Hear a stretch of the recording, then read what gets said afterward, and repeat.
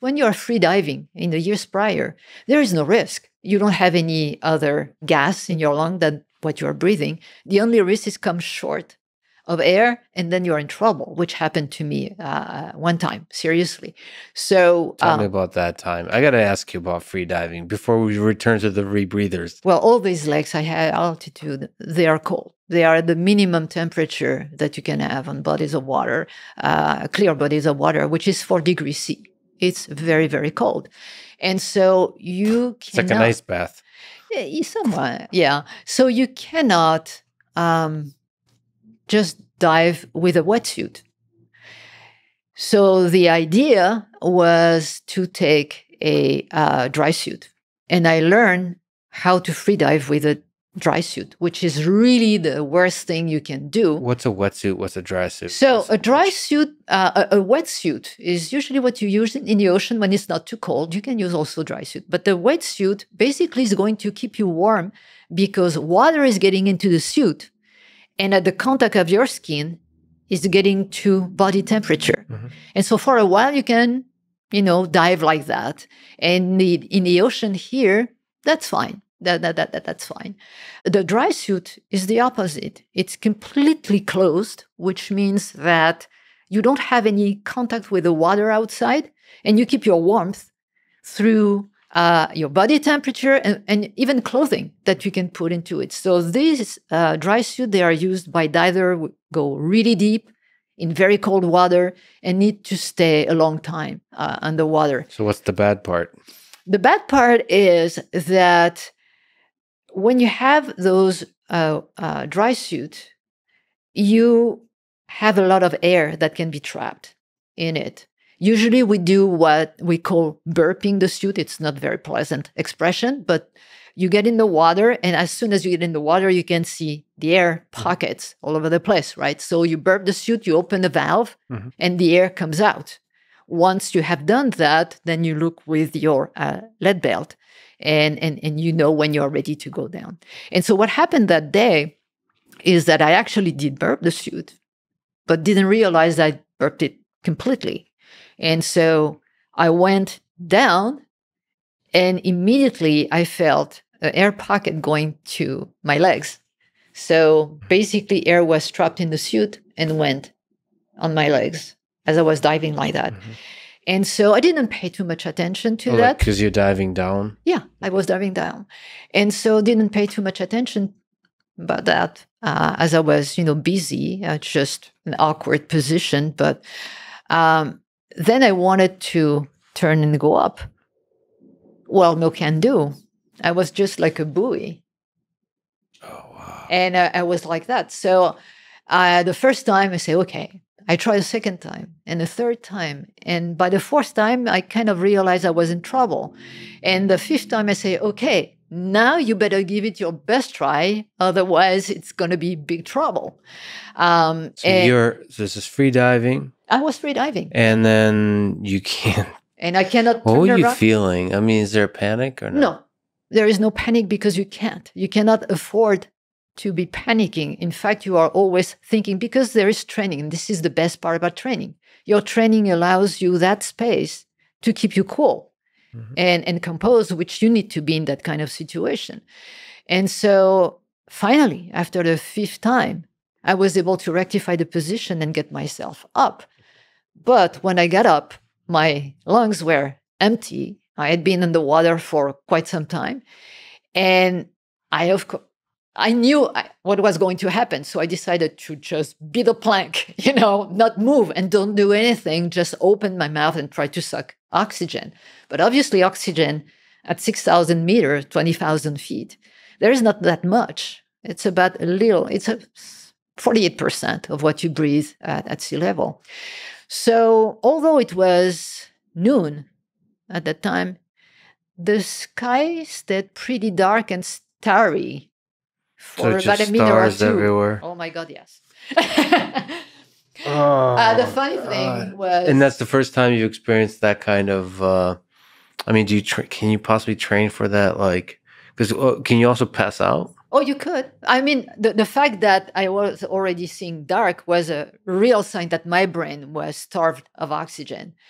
And I had one of my friends or colleagues on the shore just telling me, because I'd been under for a little while, and say, "Is everything okay?" And I remember trying to say something, And nothing. and I was just like, Oh, that's, I think, the best lie I ever. I get the thumbs up. you were lying to the friend and maybe to yourself? No, because I knew I was going to be okay, but it took me to be still just for a few minutes.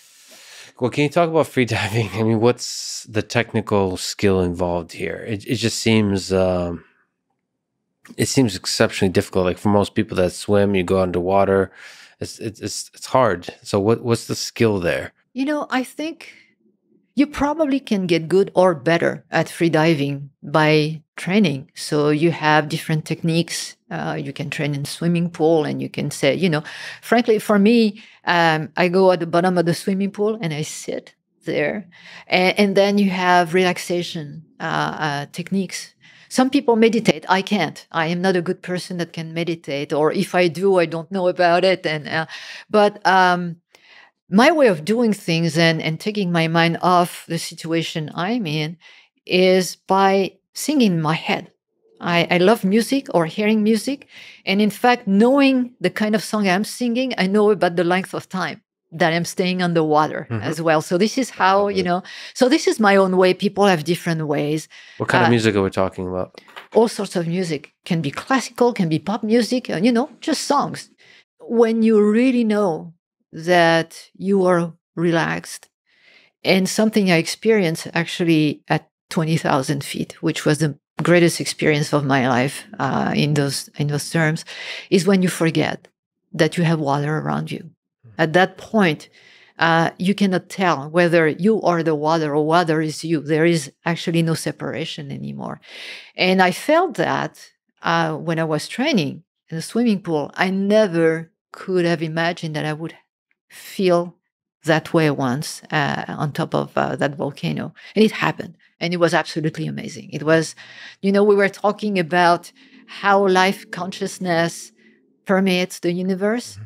At that point in time, on that volcano, that day, it took me by surprise. I was not expecting it.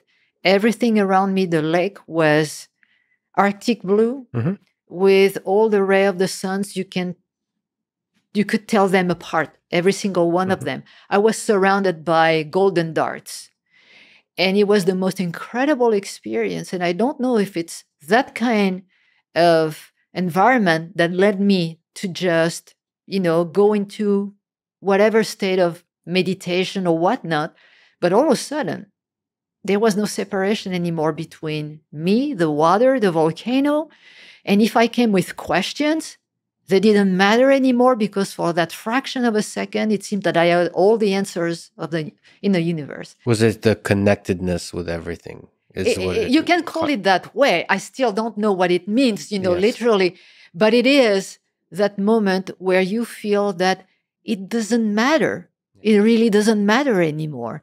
It was a absolute peace, absolute understanding. And it was incredible. It was an absolute awareness. Could you describe it as beautiful? That could go beyond that. I think that there is clearly in my mind today no words that can express how perfect this was. Does that start to speak to why you love diving?